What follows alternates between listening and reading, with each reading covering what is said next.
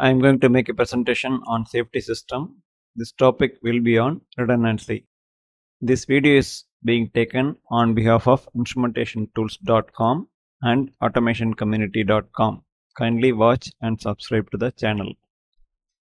Basics of redundancy in safety instrumented system. What is redundancy in SIS?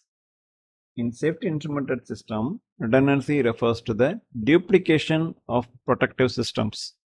If the failure of any sensor is of concern, that is a nuisance trip or a fail to function failure, then redundant or multiple sensors may be used.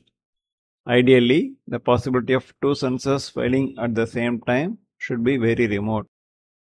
The chances of two sensors used in the same applications may not fail at the same time.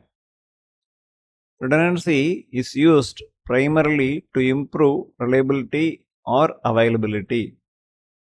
Either to improve the reliability or availability, the redundancy is being used. Again, this is being selected based on the cell calculations and all in the safety applications. The existence of one or more sensors means for performing a required function or for representing information. Representing information comes into picture in case of control loop. There may be multiple transmitters to do the measurement and provide information. Redundant sensor configurations. Redundant safety systems are commonly used in the process industry to respond to hazardous events. In redundant systems composed of identical units, common cause failures, CCF, also known as CCF, can significantly influence the system performance with regards to reliability and safety. However, their impact has been overlooked due to the inherent complexity of modeling common cause induced failures. So this is the redundant configuration of three sensors used in application. All the three sensors are identical, measure the same process parameter, and then the signal is being given to the logic solver.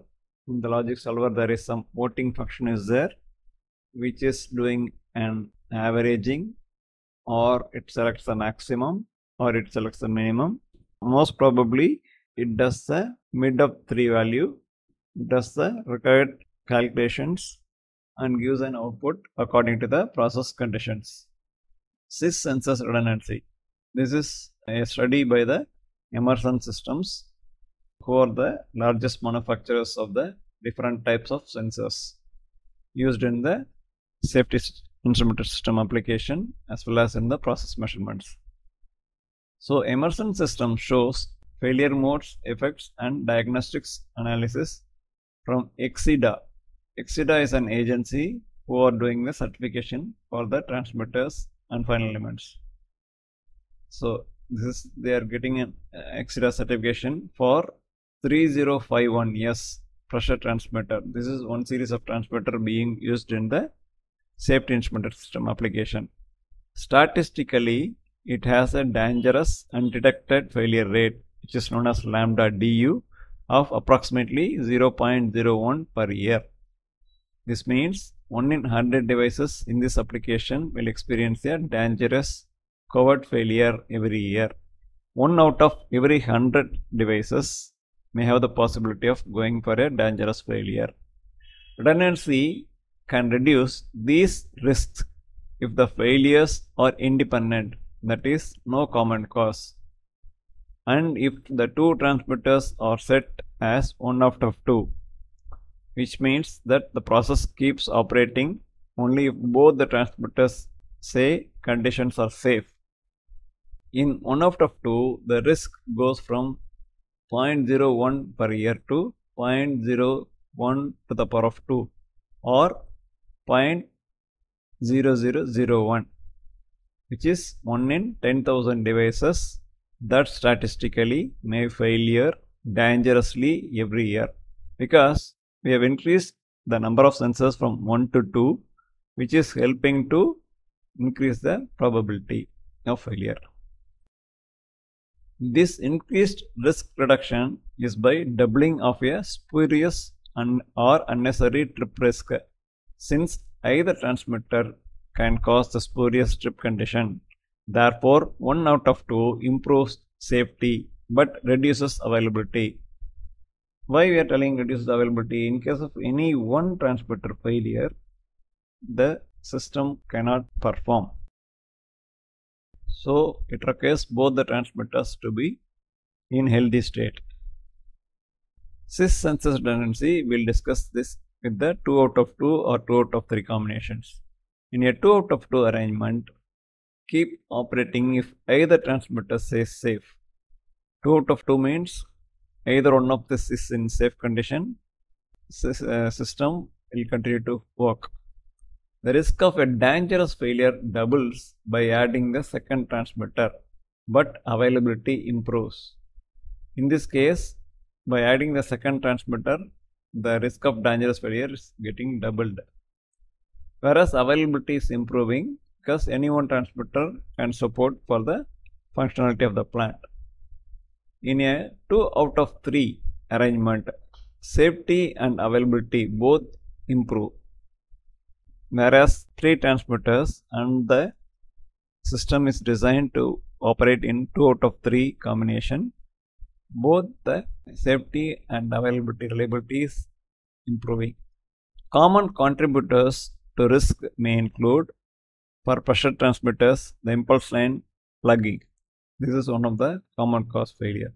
Or in flow applications, orifice plate misalignment or damage. Whenever there is a damage in an orifice plate, it gives a wrong reading and wrong flow measurement. For temperature measurement, coating, electrical noise.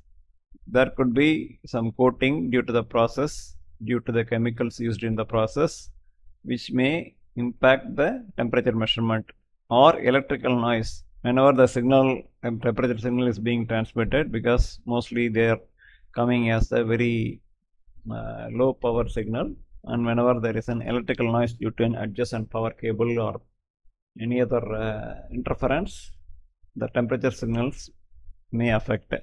For level measurements, the process or fill fluid density changes.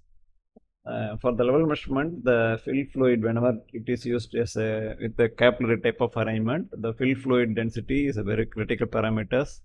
Due to ambient conditions, it may vary and it may give a wrong measurement. Material compatibility and environment condition. This is common for all the type of transmitters, type of measurements, and extreme pressure and temperatures in the plant environment. This is also common. And installation or maintenance errors. These are the common contributors to risk, which may impact the measurement as well as the safety applications. So, how to improve SIS census redundancy?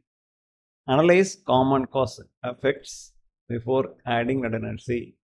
So, as we discussed in the previous slide, plugging of the impulse line, if it is going to be a common line, it may impact both the transmitters. So, in this case, they need to go in for 2 independent impulse lines. So, like that, based on the applicability, based on the requirement and process conditions, design has to be improved. And recommended to use shorter, wider impulse lines. The impulse lines has to be required size in diameter, otherwise there could be chances of plugging inside the impulse line and the process may not reach the sensor part to give you a proper indication, to give you a proper reading. Select stronger and reliable devices. The type of devices being used in the SIS applications has to be more rugged and reliable one to give you a proper measurement and apply the safety requirements. Use stronger materials. Materials used for the construction of the sensors, sensor body, everything has to be strong. Look for ways to inspect, test for common cause, like a common line, common impulse line plugging, and the single orifice plate being used for multiple sensors measurement. those common cause creating devices has to be inspected for it, the healthiness. Apply diverse technologies, for example, using vortex or Coriolis to back up a DP flow meter or radar to back up a DP level meter. This is vortex or Coriolis meters or the flow meters used as an inline instrument. This is being commonly used in safety applications as well. So instead of going for a DP type of measurement for flow, we can go with the vortex or Coriolis type of measurement. One application in one process requirement measurement, we can go with one DP flow meter and second one as a Coriolis flow meter, or we can go with one DP flow meter and second one as a vortex flow meter, so that it has two different diverse technologies, so the failure of both cannot happen at the same time. These are the ways to improve the redundancy principle. Similarly, in the level applications, there are DP type of level measurement and another one is the radar type of measurement. We can go in for two different technologies to improve the safety and reliability. Use associated diagnostics like heart diagnostics. These diagnostics are automatic and put the transmitter in fail-safe mode if and when a failure is detected. This heart diagnostics can do the internal self-diagnostics of the sensor's healthiness, and they can put the transmitter in fail-safe mode in case of any internal fault arising on the sensor body or impulse line choking or some other reasons. So these are all the multiple ways to improve the healthiness of the safety instrumented system whenever the sensors used in the redundancy applications. So the type of instrument, type of measurement and the technology has to be used suitably to have the continuous availability of the safety instrumented system sensors and have the high reliability. Thank you.